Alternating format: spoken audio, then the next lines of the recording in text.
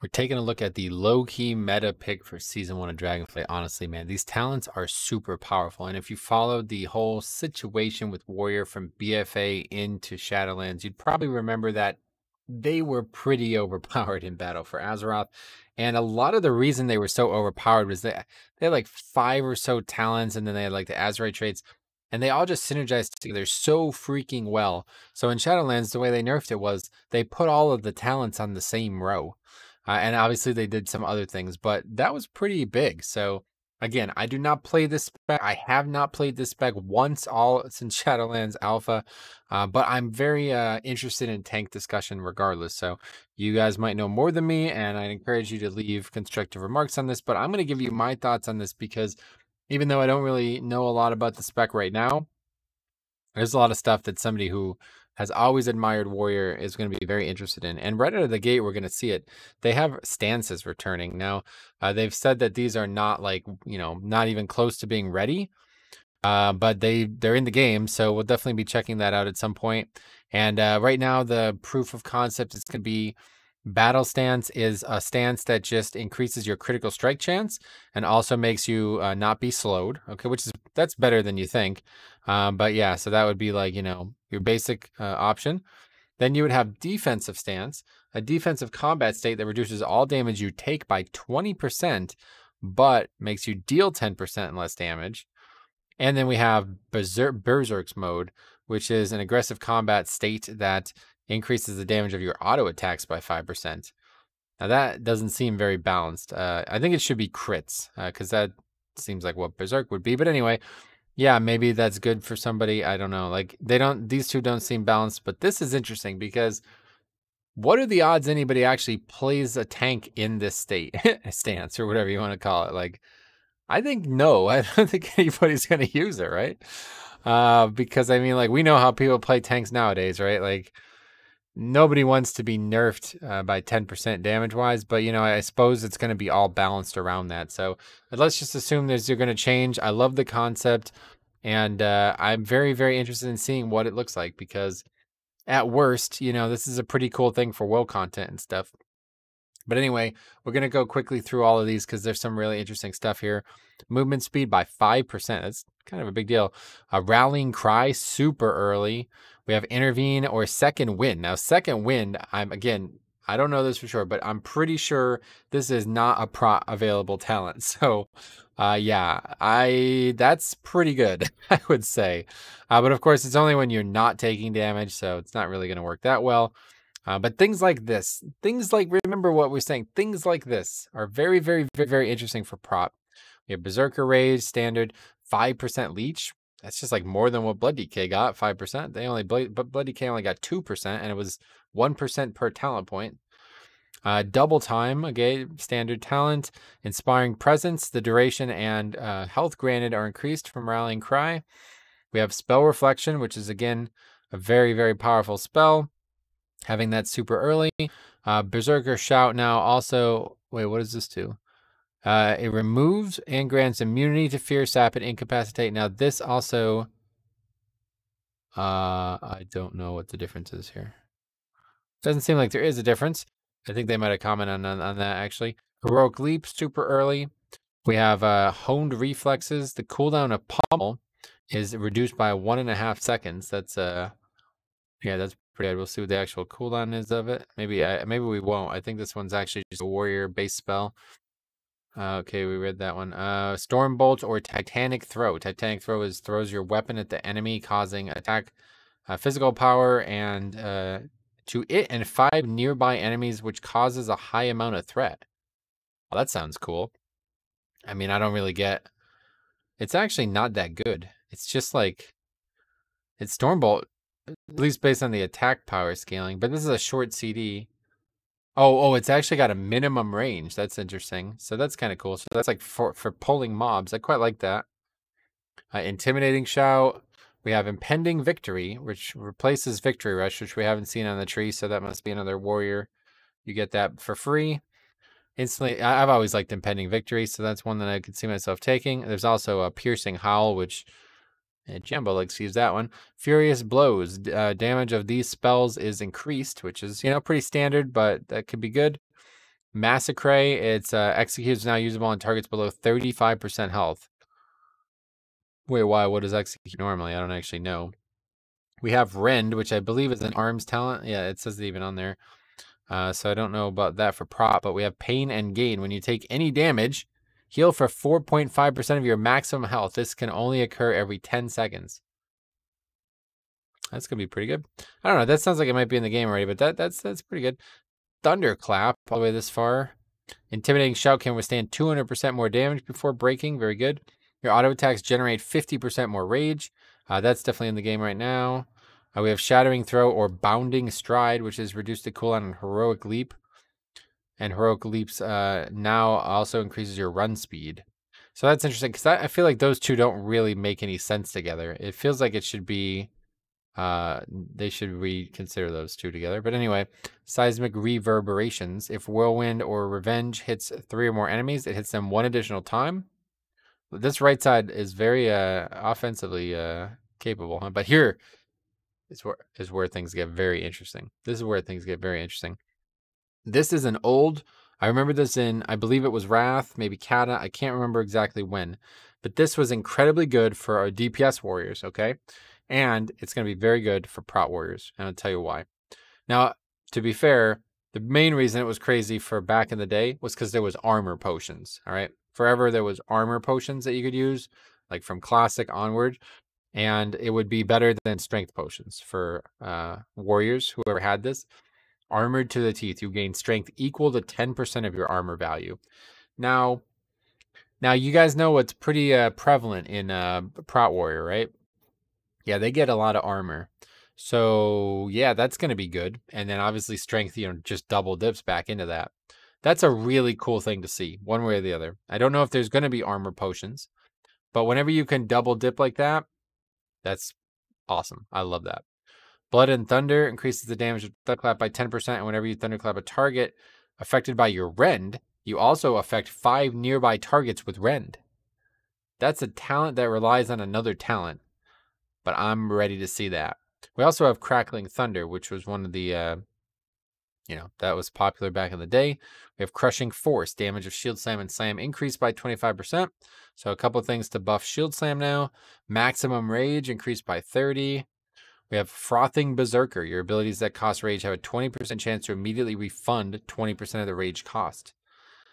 So presumably that will work with, Ignore Pain, I think, right? That sounds pretty good to me. This one makes no sense whatsoever. This has got to be bugged. It says one-handed weapon specialization increases leech by 10%. That right? Okay. Or we could take Daunting Duelist. The first enemy you damage in combat is marked as your adversary, and you deal 3% more damage to them. And they deal 1.5% less to you. It's pretty cool. We'll see how, obviously, something's up there, but now here we go. Now, come on, man. Is this real? Are we serious right now? This can't be real, right? You tell me Prot Warrior's going to get die by the sword? I mean, that's it, right? Like, we done here. Prot Warrior's top tank. Like, I really feel like it. It's only a 2-minute CD. And it's a 30% damage reduction. I mean, I don't really play ARMS, so I don't know what this is in Live WoW, but if Prot Warrior is going to get a 100% parry chance on a 2-minute cooldown for 8 seconds, that's it. Do we know of another tank that has like a parry CD on a 2-minute cooldown? Yeah, we do. And what does their spell do? Oh, right. It's not 100%. Yeah, well, that's pretty nuts, though. I'm going to tell you right now, if that goes in the game, that's pretty wild. Cruel Strikes, this one's really powerful. Increases critical strike chance by 4%. It's freaking last 3 rows. And here's another one. Is this real? Are we real about this? Reinforced Plates. Increases armor by 30% of your strength. Well, so they have this talent that gives you 30% armor of your strength, and then they have this one where you gain strength equal to your armor. What happens? How does that work? I don't understand that. Increases stamina by up to 10%. Haste by 4%. Increases damage while dual wielding, so that one's useless. This is like, seemingly it's going to be very interesting. Roar explosively in a 16-yard frontal cone, causing a lot of attack power damage and causing enemies to bleed for physical damage. Seems like it's going to just replace Dragon's Breath, which I'm shocked by, but yeah, Thunderous Roar. We also have Thunderous Aftershocks. Thunderous Roar knocks enemies down and causes 2 aftershocks that deal extra damage, and each aftershock hits grants additional rage. Knocking mobs down. We like that as a Prot Warrior. We also have Shockwave, which is surprisingly all the way down here. I mean, that really feels like more of a staple. This was always the big problem with Arms and Fury guys. Once they lost Shockwave, it signaled a big shift away from them having really any utility at all. And this doesn't really bode well for them. But I don't talk about those in this video. So, and then they have the Rumbling Earth. This has always been the game. When Shockwave strikes at least 3 targets, its cooldown is reduced. Now here's another crazy one. Bitter Immunity. 3-minute cooldown, restores 20% health instantly and removes all diseases, poisons, curses, and bleeds. Yeah, that's pretty good. We have Avatar, which was a great television show. We also have Ravager here. Wait, we don't have Ravager here. Where is Ravager? Somewhere? Did I miss it? I don't even know. But anyway, it's Signet of the Tormented Kings. Bladestorm, Recklessness, Ravager, or Avatar randomly casts one of the other 2 abilities that reduce effectiveness, which is, I believe, a legendary now in Shadowlands. And then we also have Avatar increases the damage of Thunderclap by 50% and reduces its cooldown by 50%. And if you remember, that was a big part of why, basically, they were just a DPS. In BFA, they basically were a damage dealer. Like, they had such access to damage that even actual DPS didn't have. Like, it's crazy. We have Two-Handed Weapon Specialization. Allows dual wield. Obviously, this is not. Okay, this is obviously not going to go in the game like this. Increases your damage dealt when using a single 2-handed weapon by 5. It's pretty powerful.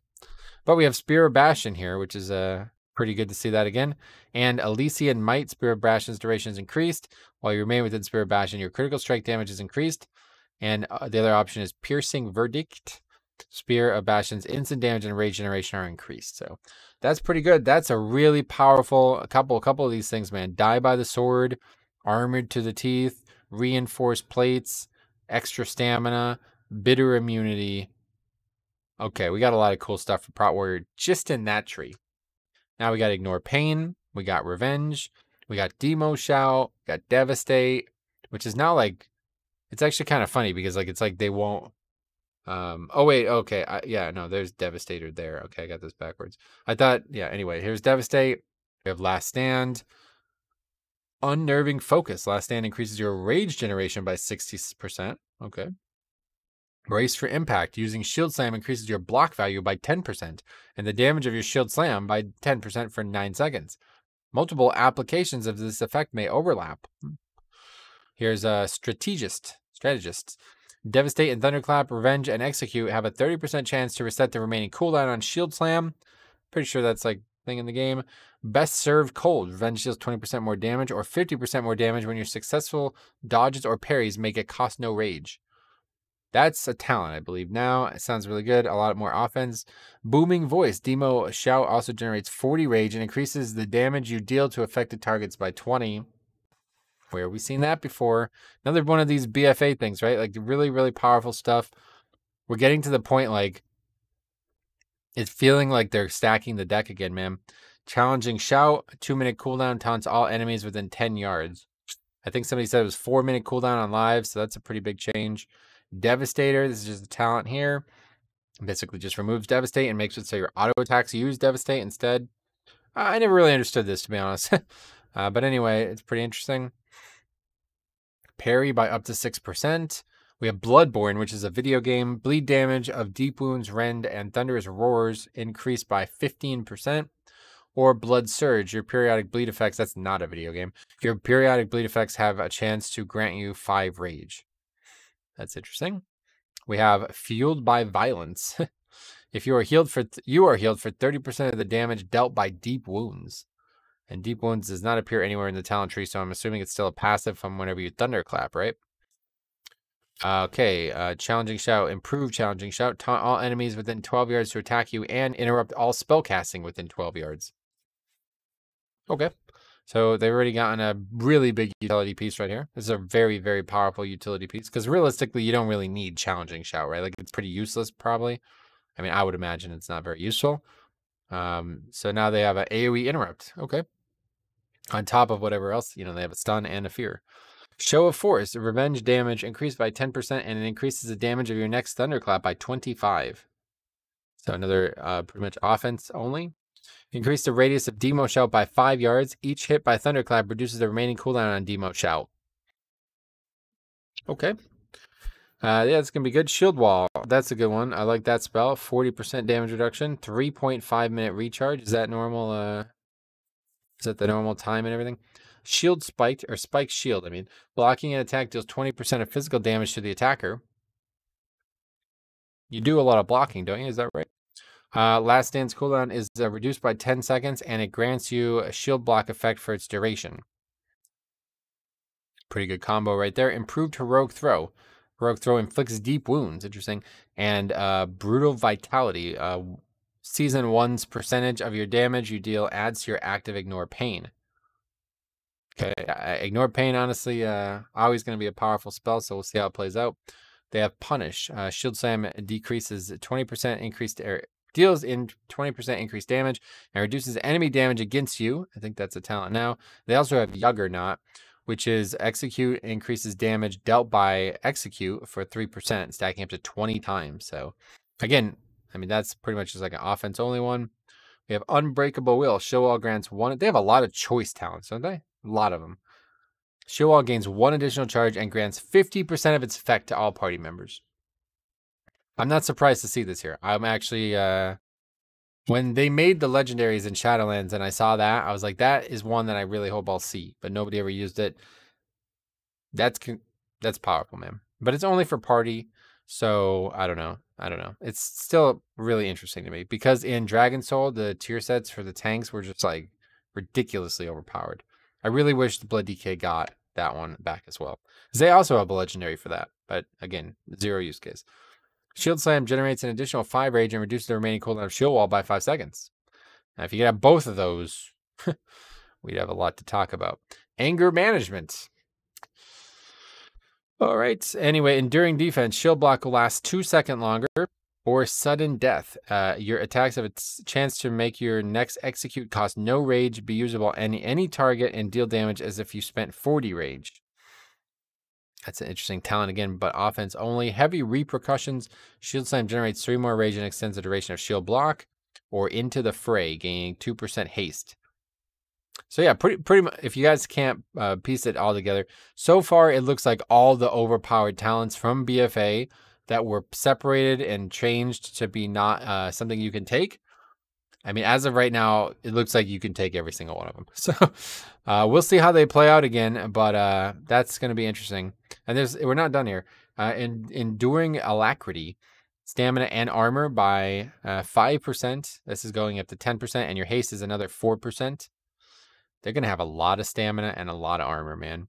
We also have increases your block chance by 6% and your block value by 15. And again, that does 2 stacks. So we're going to have 30% extra block value. We also have Focused Vigor, increasing strength and armor by 5%. So more amplifications to something that we already know is going to seem really, really, bolstered, I guess is the way to put it. Over there, ironically, we're going to put it that way. Shield Charge. This is an interesting one here. Charge to an enemy with your shield, dealing attack power, physical damage to it, and a little bit less attack power, physical damage to all enemies within 10 yards. It also stuns the primary target, and it generates 20 rage. But it's got a 45-second cooldown. That's pretty much perfect. Seems like the perfect way to engage on any pack. So they're looking really good right now, man. I'm telling you what. Champion's Bulwark. Shield Charge grants you shield block for until canceled. Who is going to cancel this stuff? Like, tell me what clown is going to cancel any of this? Why would you cancel it? Revenge also, and generates, it also casts, when you cast it, you get a shield block. It gives you a free revenge, and it generates an additional 300 rage. Is that a number? 3? That's a bug, right? Okay, Outburst. Consuming 30 rage grants a stack of Seeing Red, which transforms at 1 stack into Outburst, causing your next Shield Slam or Thunderclap to be 200% more effective and grant Ignore Pain. Is that the set bonus? That sounds really familiar. but I don't know anything about warrior right now. We have indomitable, which I love. Your max health is increased by 10%, and every 10 rage you spend heals you for 1% of your maximum health. So they actually have like a solid amount of healing right now, dude. They have indomitable. They have bitter immunity. What, that was another talent we just looked at. But yeah, they have a decent amount of self-healing, man. I mean, they got a lot of leech. This is going to be one-handed weapon specialization. But anyway, they also have never surrender. Your block chances increased by up to 20% based on your missing health. Spell block. You were able to block spells cast against you for 14 seconds. The battle-scarred veteran. When your health is brought below 35%, you take 100% less damage. And healing you receive is increased by 100%. Now, it depends on how long this lasts, but anybody seeing a little bit of a trend here? It's like they actually have all the blood decay shit, and it's just power creep. Like, it's just a better version. That's just like a better version of Willed Necropolis, right? It's just like a better version, because if Willed Necropolis could only occur once every 60 seconds, that would be fine. Like, it actually would be fine, because the likelihood of you needing it more than that, it's not, it's just like, that's fine. I would take the 100% less damage. Is that a real number, dude? Are we actually saying 100% less damage? Is that a real number? These things can't be real, right? And then over here we have increased. We read this, I think, right? Yeah. And then Ravager's actually over here, because it's I guess it's probably a prot only, but maybe it's there for the specs. And then we also have Storm of Steel increasing Ravager's duration. So Ravager still grants parry, right, or what? Maybe not actually.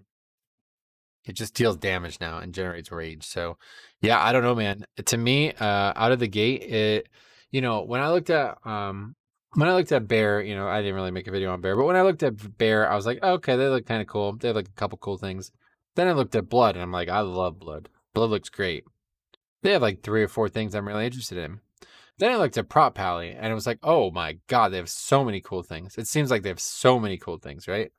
Then I played it, and I'm like, a lot of these cool things are just kind of cool. They're not very powerful. Well, now I'm looking at Prot Warrior, and I'm like, they have not even cool things. They have like overpowered sounding things. Things that are just ridiculous sounding. I haven't played it yet. Not going to probably have time with Season 4. But you guys let me know if you play a Prot Warrior, or if you're going to be playing a Prot Warrior in Dragonflight. Let me know, because a lot of this sounds really broken. And maybe I'm overthinking it. I mean, but there's a lot of talents that don't even exist right now, right? I mean, we got this here, Berserker Rage or Berserker Rage. What do you guys think about that one? I'm probably going to take both. I mean, I don't know what's going on there. Maybe it's a 2 talent or 2 charge thing. I don't know. They got a lot of broken stuff, though. A lot of things that don't seem to be ready. So it might even get crazier.